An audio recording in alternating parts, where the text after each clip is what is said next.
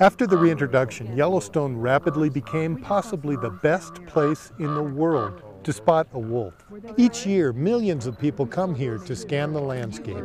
And when they spot a wolf, they oftentimes pass that information on to the park's research team. We really rely on visitor reports, who are fanning out all across the park, and they're more eyes and ears for us to do our job. Well, we've discovered entire packs. And that big bushy tail. The citizen science that we get helps us a great deal. And now Montana biologists are asking for this same type of feedback as hunters take to the field this fall.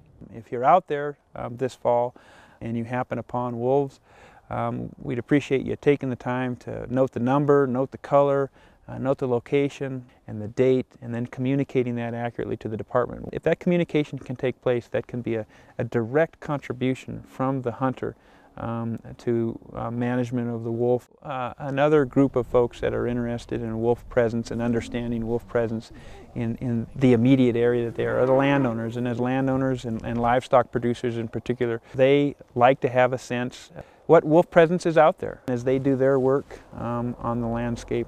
To report wolves or wolf activity, contact your nearest FWP regional or state office, or use the online Wolf Observation Report. This is Mike Gurnett, out among Montana's fish, wildlife, and parks.